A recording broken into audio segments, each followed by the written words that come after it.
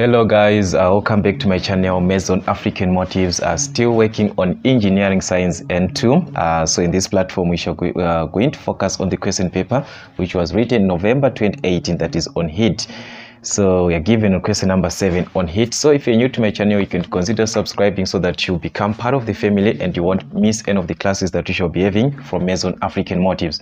Okay, so let us quickly rush through the question that we are given. On question 7, we have 7.1 where we are given to define the term heat capacity. Okay, define the term heat capacity. So as you know guys, I always come with a definition that is the one that is required in your syllabus. So the heat capacity, this is the heat energy needed or the heat energy required to raise the temperature of the entire mass, take note here, of the entire mass of the substance by 1 degree Celsius. Okay, so the heat which is the temperature actually that you're talking about, a rise of what? Of 1 degree Celsius. So that is the heat capacity for you guys.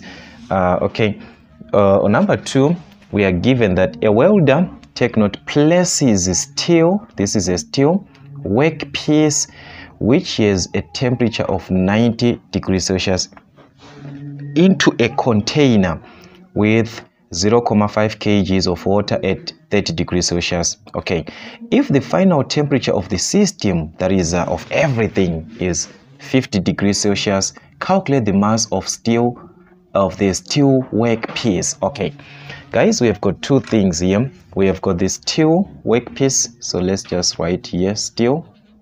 All right, then we have got the water, because this was placed into a container of water. Okay, so we have the water here. All right, so these are the two important things that we have. All right, so let's take the information according to these two. According to the steel, we are given the temperature of the steel, because a welder places a steel workpiece which has a temperature of, so this is the temperature of the steel. Okay, so I'm going to write this as TS for steel, okay, which is a 90 degrees Celsius. Okay, that is the temperature of the steel. Okay, let's move on.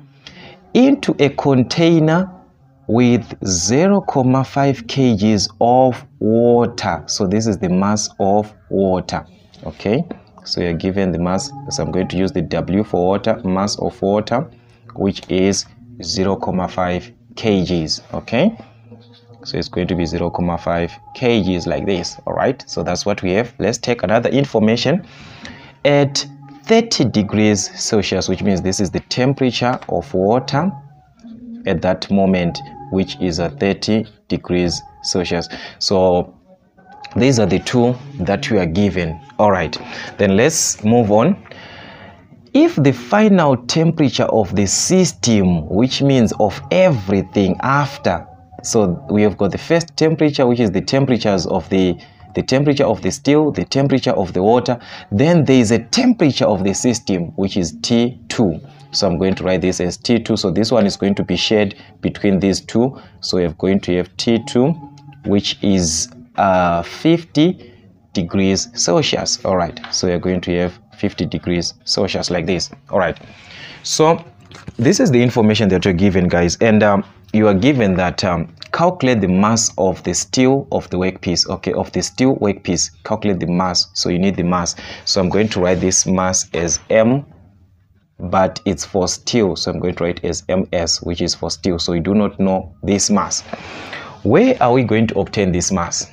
That is the question now that we are having on 7.2. Where are we going to have this mass? All right, guys, remember that when you dip this steel, it has a higher temperature, then the temperature is going to reduce of everything, but the temperature of water is going to increase. So what you're going to have in this case is the heat that is being added, and on the other part there is a heat which is being rejected. So you've got the heat from the steel and the heat that is going to be gained, because water is going to gain whilst the steel is going to lose. Okay, so you've got heat lost which is equivalent to heat, which is gained, or gained is equal to lost, one and the same thing. So the steel, this metal is the one that is losing its heat, because remember it started with 90 and now it's ending at 50. The temperature of water started at 30, now it's ending it, which means it's gaining this one. Okay, so what is going to be the Q for steel, which is the heat? So remember, when you're given mass, temperature of steel, and the final temperature, you're going to use this formula: mass of steel, then you've got S for steel, C, which is the capacity that you're going to have from what? From mass, which is from this steel, the specific heat capacity that you're going to take of steel. You've got also for water, so here you've got the specific heat capacity of steel. This one you've got it on your paper. And also for water, these ones you have them. Let me show you what I'm saying. We are talking about the specific heat capacity here. So as you can check here, there is specific heat capacity of water, which is 4,187 joules per kg degree Celsius. So this is 4187 joule per kg degree Celsius. Okay, like this.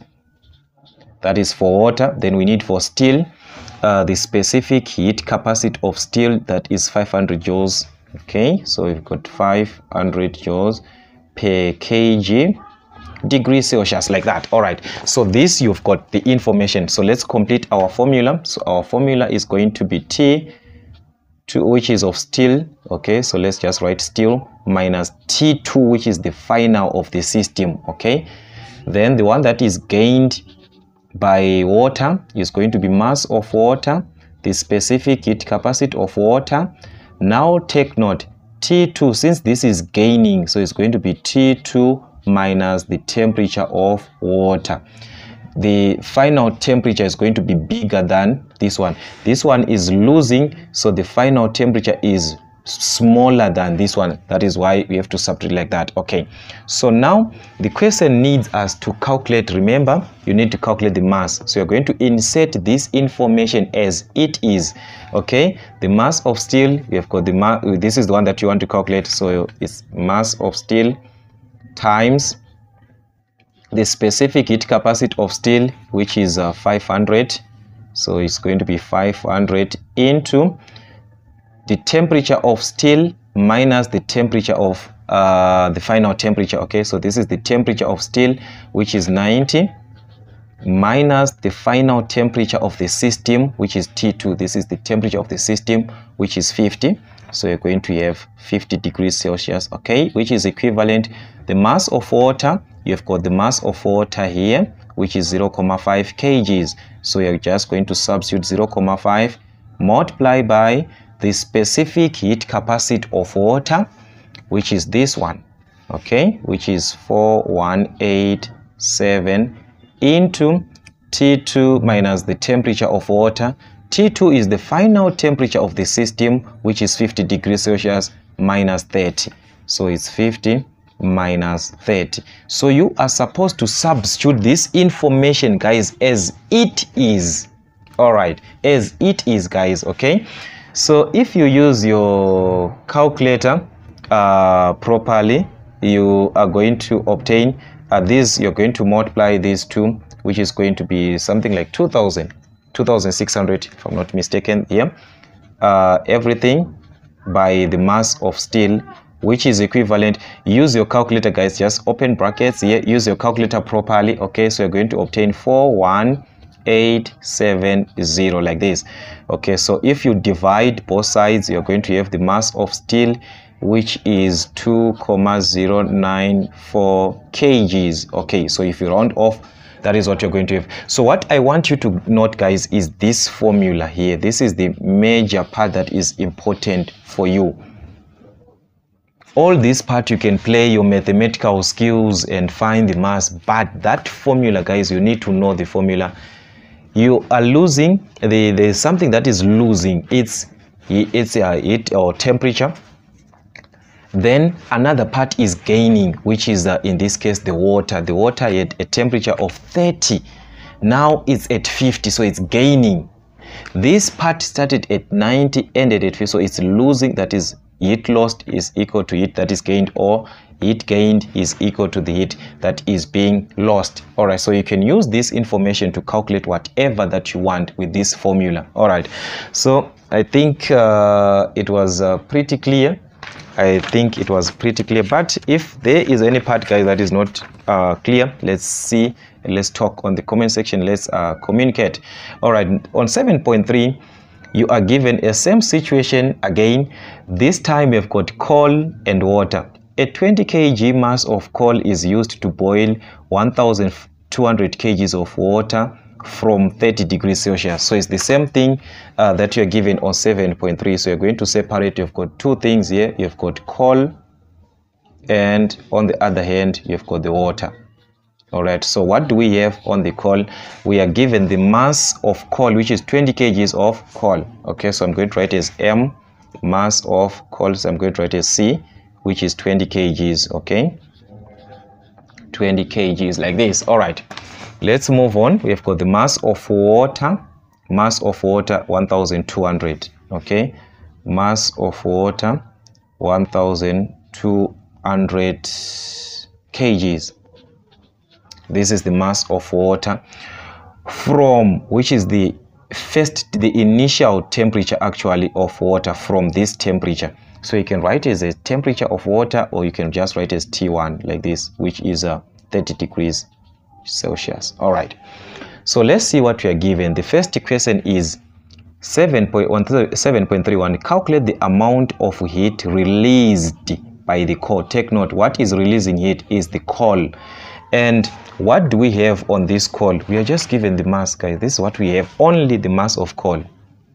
So how can we calculate the heat that is being released by coal? Okay, we know that there is a formula that connects the heat, which is the energy is equivalent to mass times the heat value.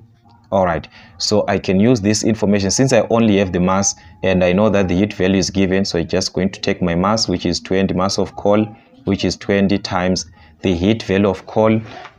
From that information, you're going to see that the mass of the heat value is 30 actually there. Let me just show you. Okay, this is 30 here.